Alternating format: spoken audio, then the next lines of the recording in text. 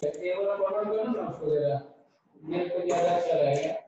so today we'll again discuss the feed additives, and leftover part I will finish today. So in continuation of previous class, today I will discuss about the different arsenicals which is also used as feed additive, especially in case of non-ruminant.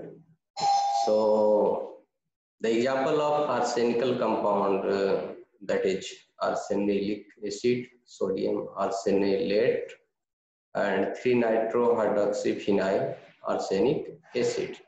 So these are the three best example of arsenicals which is being used as a feed additives.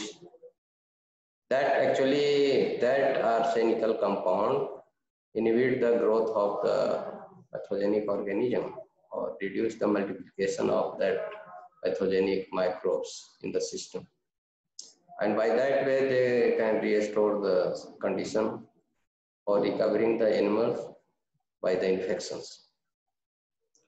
So these compounds are very less retained in the body, and but it has some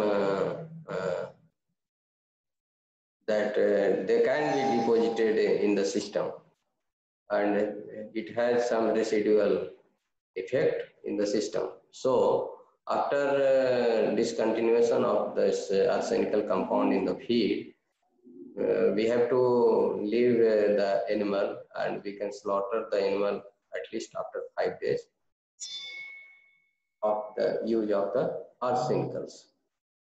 And the dose of the arsenical which is recommended in the diet per ton of the feed is 50 to 70 grams.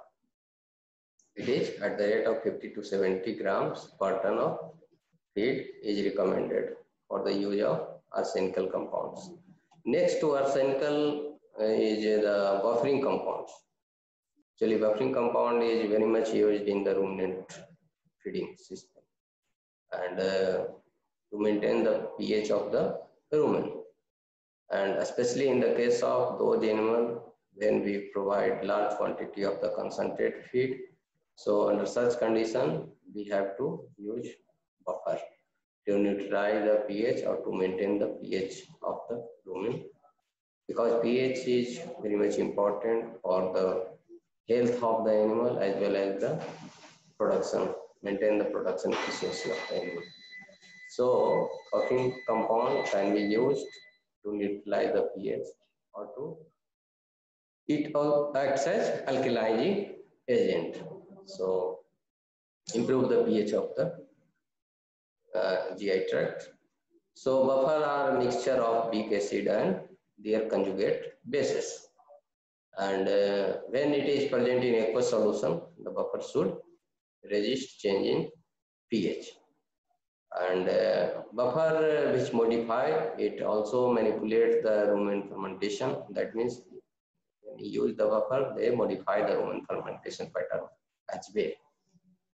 So they increasing the resisting change in the rumen pH and increase the functional outflow rate of the reticulomycal orifices, whatever the rumen dilution rate. So it also increase the flow rate of the rumen fluid, and increase in fluid dilution rate, and by that way they increase the osmolarity and increase both water intake and influx through the ruminal wall. So by that way the buffer can improve the efficiency of the feed utilization, and we can say that nutrient utilization can be improved by application of the buffer. But it depends on the types of the diet, what kind of the diet we can offer to the animals. So generally the example of the buffer what we are using, and that is the sodium bicarbonate and magnesium oxide. This is the two popular name of the two popular salt of the buffer, which is widely used in the ruminant diet. especially in case of the dairy animals. So this buffer also reduces the acetate propionate ratio by inducing the low roughage and high grain diet. So under such condition, the production efficiency will be maintained by application of sodium bicarbonate and magnesium oxide in dairy animals. The supplementation rate of that sodium bicarbonate, and that is one salt, and we can supplement at the rate of 0.6 to 0.8% in TMR, that is total mixed ration. We can use this dosage, this percentage. However, in case of concentrate mixture, when prepare concentrate mixture, then we should add at least 1.2 to 1.6% of sodium bicarbonate while preparing the concentrate mixture. So TMR, the dose is 0.6 to 0.8%. However, in case of concentrate mixture, dose is 0.2 to 1.6%. Like that, sodium bicarbonate, magnesium oxide. So dose of magnesium oxide is different. Magnesium oxide should be added at the rate of 0.2 to 0.4% of total mixed ration or total mixed diet. However, in case of concentrate mixture, we can use magnesium oxide at the rate of 0.4 to 0.6%. So this is the two important dosage of this buffer. You should remember it. This, and when feeding both sodium bicarbonate and magnesium oxide in combination, then 2 to 3 parts sodium bicarbonate and mixed with 1 part magnesium oxide. So ratio is 2 to 3 is to 1. So in this ratio we can use in combination of both sides.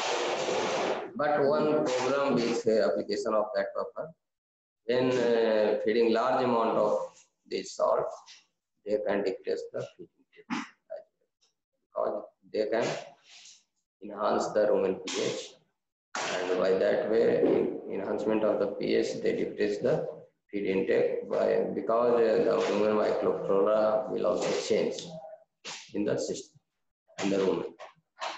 So we should not go above the dose level, and we should only use this buffer in a discontinuation process. We can discontinue sometimes and then we can use, but it totally depends on the type of the roughage and concentrate ratio, how much roughage and how much concentrate is to be fed to the animals.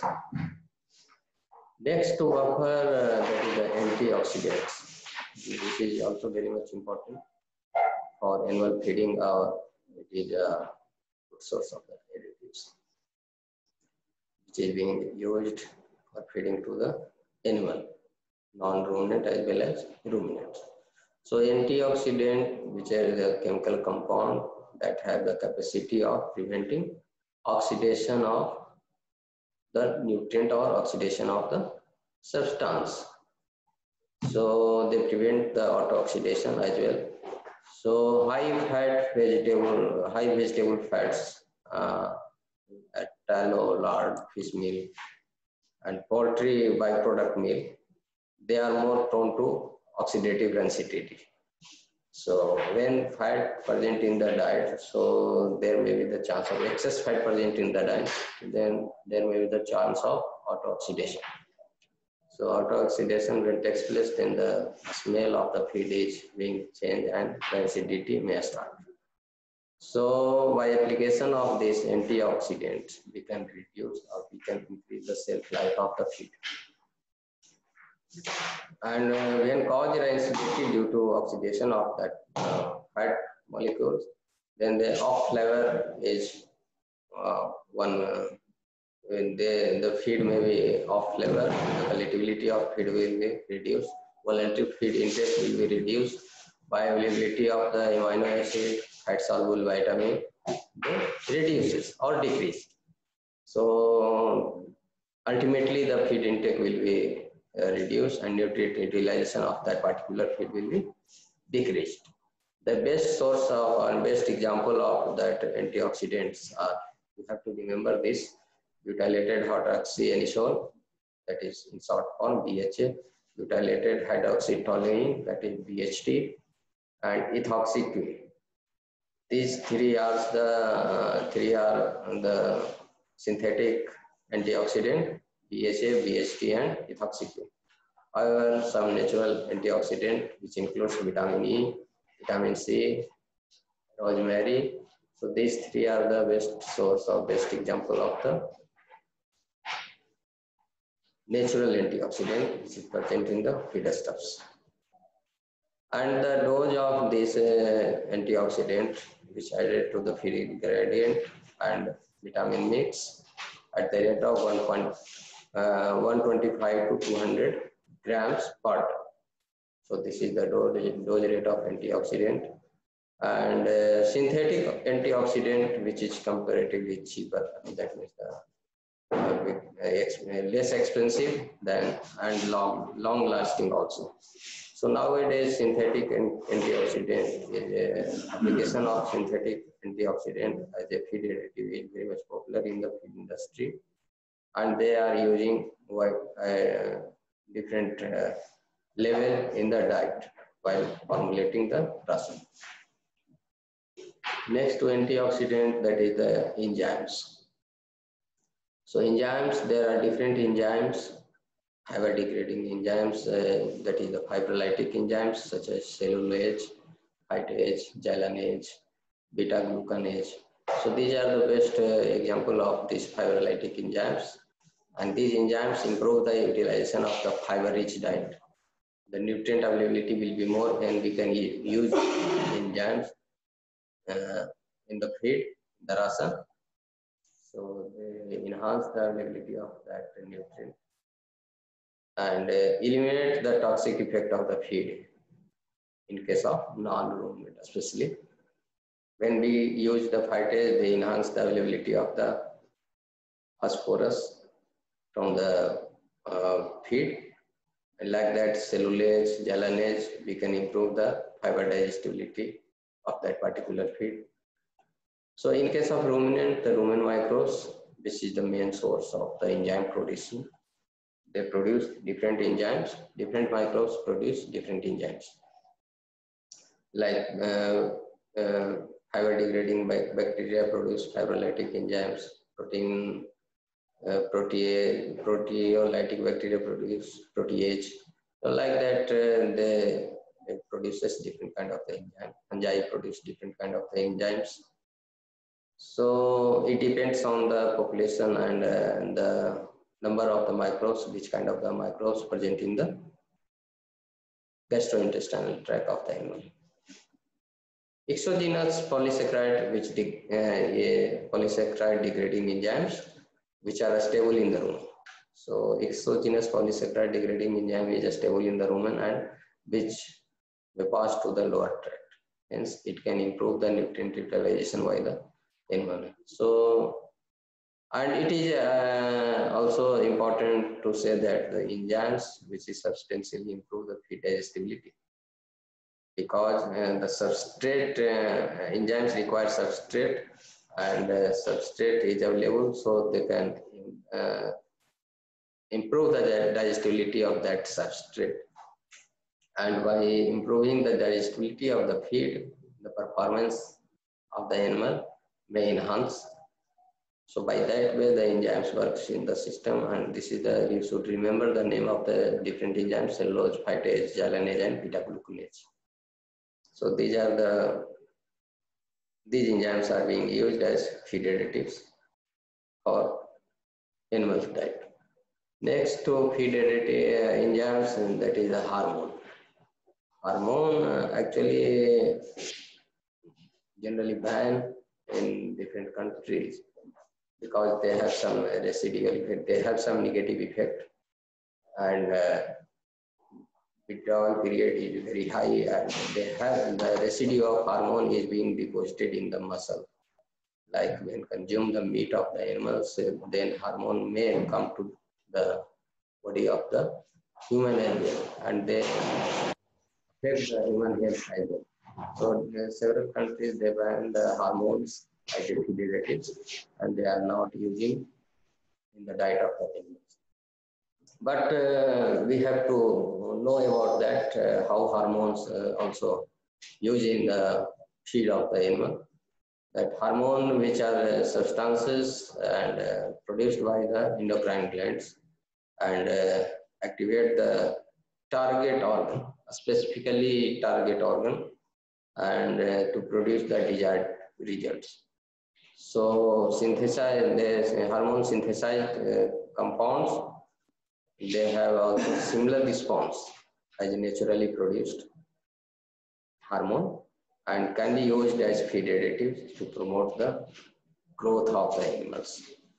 So by promoting the growth of the animal, this hormone can be used as feed additives, and they used to bring the desirable changes in the rate of metabolism, or effective, or for increase the efficiency of the nutrients, and by that way they can increase the productivity of the animals.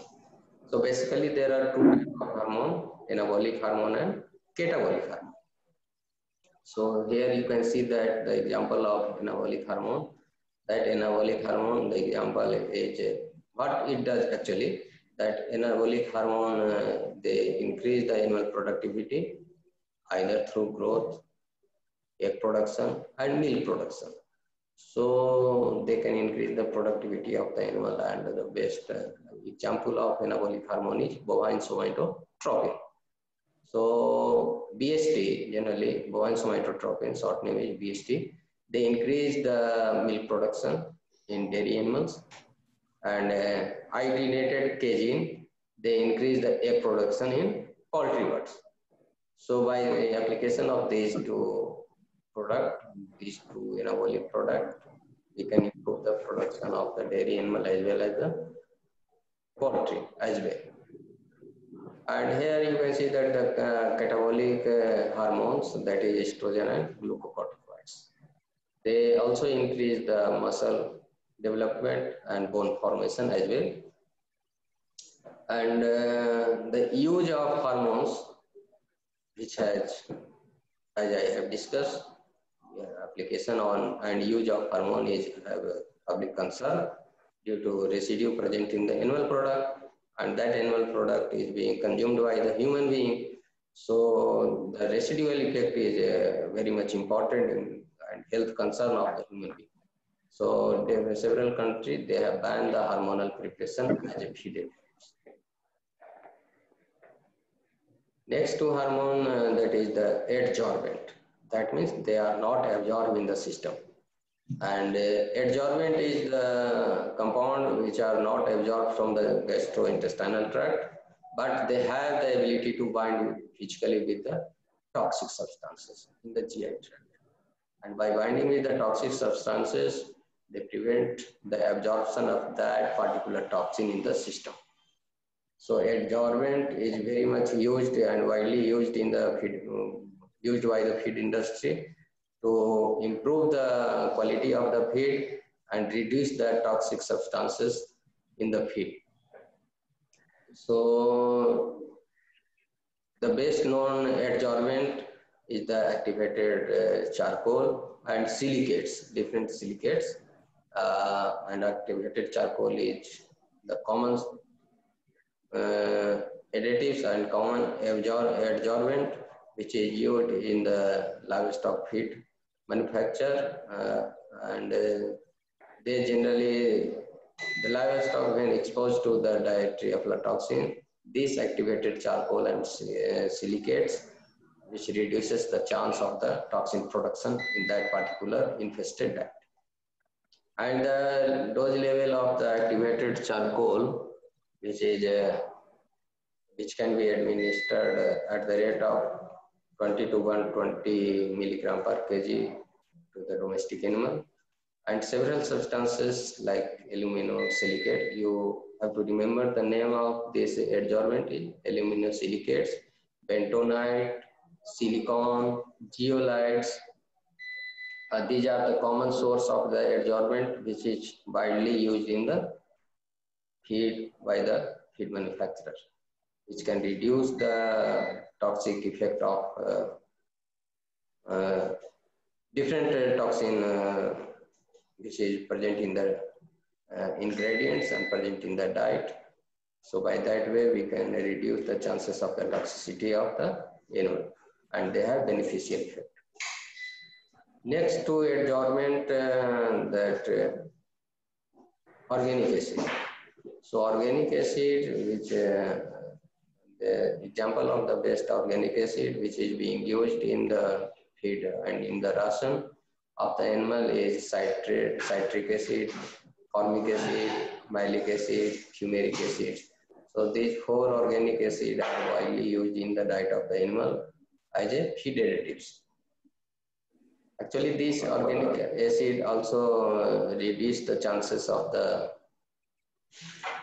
in different microbes and reduce the chances of the infestation of the microbial infestation of the feed, and by that way they improve the shelf life of the feed as well, and improve the performance and utilization of the nutrient of particular feed. Like mylate, which stimulate the lactate utilization by these particular microbes, Selenomonas ruminantium, that improve the efficiency of that lactate utilizing bacteria by application of the mylate. Like that, different organic acid also improve the utilization of the feed and reduce the chances of the infection in the animals. After organic acid and that flavoring agent and pigments, these two additives are also widely used in ruminant as well as the non-ruminant diet.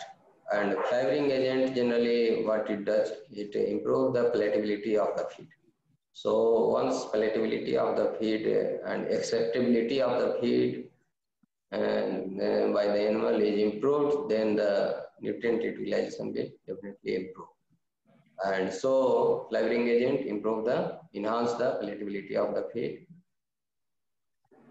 and like sweet flavor. So once a sweet flavor added in the diet, so generally improve the palatability, improve the acceptability of that particular feed. So different kind of the flavor which is available in the market, and the application of the flavor depends on the type of and the species of the animal or particular feed.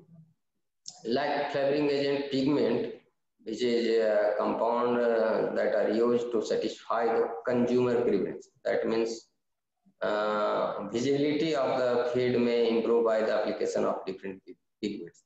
So they generally satisfy the consumer.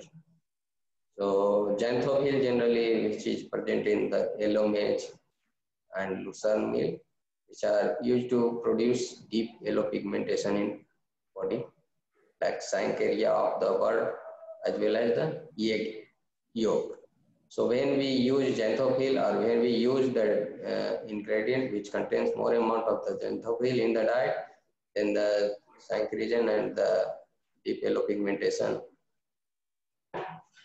may improve the consumer preference, and yolk is also yellowish color, so they satisfy the consumer preference by application of that pigment in the diet or pigment rich ingredient in the diet.